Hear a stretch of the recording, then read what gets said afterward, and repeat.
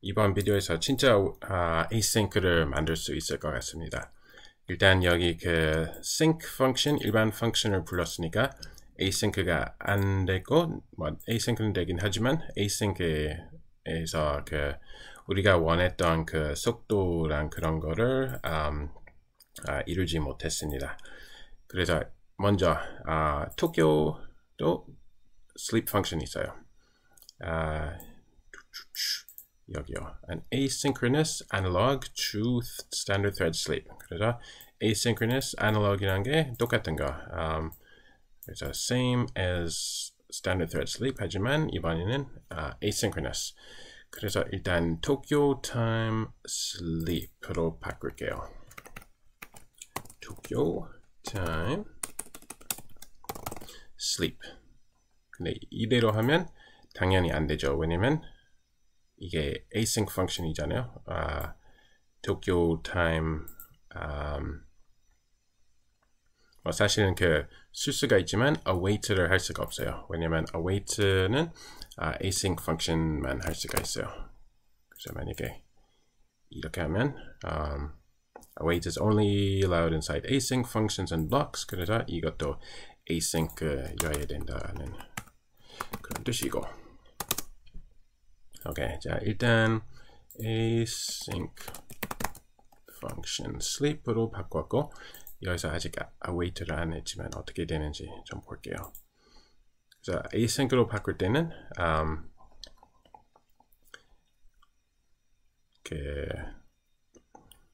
어떻게 달라졌는지 좀 보고서 그리고 compiler 에러가 있어요.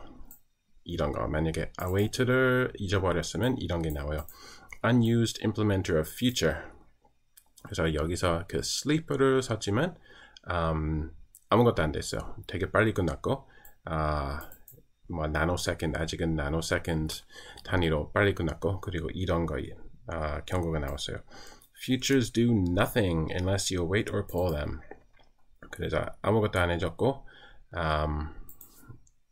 그래서 여기서는 무조건 await를 해야 우리가 원하는 value가 나와요. 근데 여기서 이것도 이젠 async 펑션이 됐으니까 잠깐만 여기도 await를 안 했잖아요.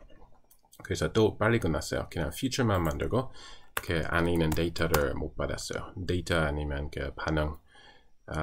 그래서 여기 sleep await. 그래서 모든 async 펑션을 부를 때는 await를 쓰는 게 좋지만 하지만 여기 메인에서는 조금 달라요. 근데 일단 신기하게 또 2초가 됐어요. 그래서 진짜 await가 안 됐죠. 왜냐면 사실은 이유가 있어요. 여기서 await를 하면 기본적으로 await만 하면 그것도 사실은 async가 아니라 join을 해야 동시에 polling 이렇게 그 데이터가 나오는지 안 나오는지 물어볼 수가 있어요. 바로 futures join 이게 polls multiple features simultaneously. 그래서 이게 뭐냐면 동시에 물어보고 그렇게 해야 진짜로 동시로 할 수가 있어요. 그래서 제일 정확한 방법은 바로 이거. Number one, 예를 들어서 number one, foot, number two, foot. 이렇게 해서 future를 2개 만들고서 그리고 여기 futures create에서 futures join 이게 마크로고 그래서 use futures join. 이제 이런 마크로가 있고 동시에 이런 식으로 join 그렇게 해야 동시에 await를 하는 거예요. 그래서 let's number one, number two 이게 왜냐면 tuple, returning a tuple of all results once complete. 그래서 다 되는지 끝까지 기다리고 equals join number one fut number two fut 이렇게 해야 이젠 1초가 됐어요. 자, 드디어 이렇게 진짜 async가 됐어요. give data가 1초 기다리고 give data again은 1초 기다리고 그래서 먼저 future를 만들고 두 번째로 여기서 future를 만들었고 그리고서 아직은 안 물어봤어요. await는 안 물어봤고 아직은 그냥 이게 import future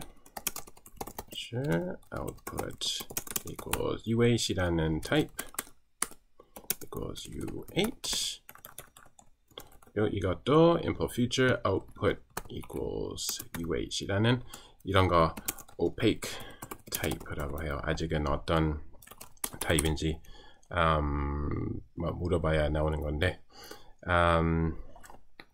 네, 그리고 join을 해서 이젠 동시에 물어봐요. 자, number one 뭐가 있어? number one food 뭐가 있어? number two food 뭐 끝났어요. 뭐 그런 식으로 그 polling 아니면 awaiting 이게 잘 된 데이터가 준비되는지 물어보는 거고 그리고 동시에 하니까 이게 시작하고 이것도 시작하고 둘 다 1초만 기다리니까 1초보다 아주 조금만 지나고서 데이터가 나왔어요. 그래서 join은 제일 중요해요.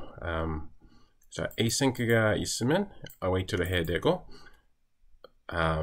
그리고 진짜로 동시에 했으면 좋겠다고 생각하시면 join을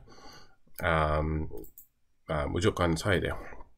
근데 물론 만약에 상관없으면 뭐 number one 만약에 그냥 뭐 request 비디오 몇 주 전에 request를 썼잖아요. request 이게 어떤 뭐 request를 하고서 기본적으로 request가 async니까 이런 거 뭐 await를 해야 되는데 만약에 그렇게 빨리 안 가도 된다면 그냥 뭐 여기서 await를 해도 되는데 그냥 근데 동시에 하는 거 아닌 거 알고 계시면 됩니다. 그리고 이런 것도 있어요.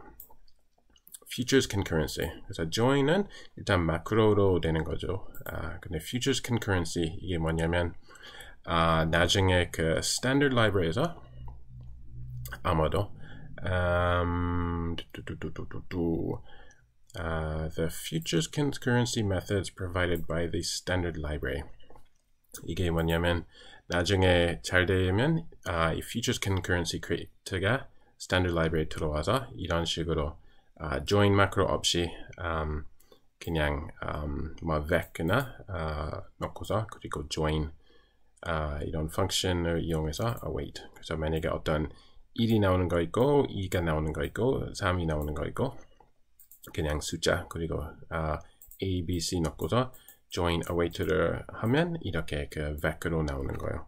tuple이 아니라 뭐 tuple도 되지만 vec도 되고 그래서 지금 이 create를 만드시는 분은 이런 거 5개가 다 나오면 이제는 그 마크로 없이 뭐 마크로도 되지만 저는 개인적으로 이런 create가 좋아요.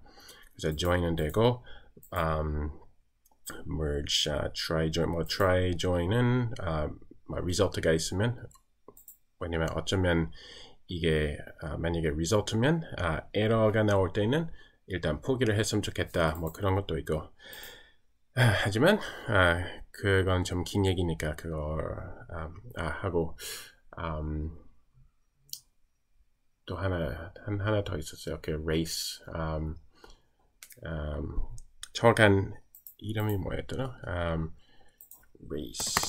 race가 아니라 폴이 아니라 도쿄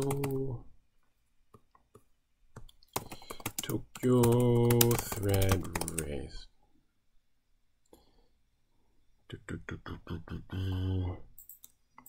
join 기억이 안 나요. 일단 그 다음 비디오에서 얘기할게요.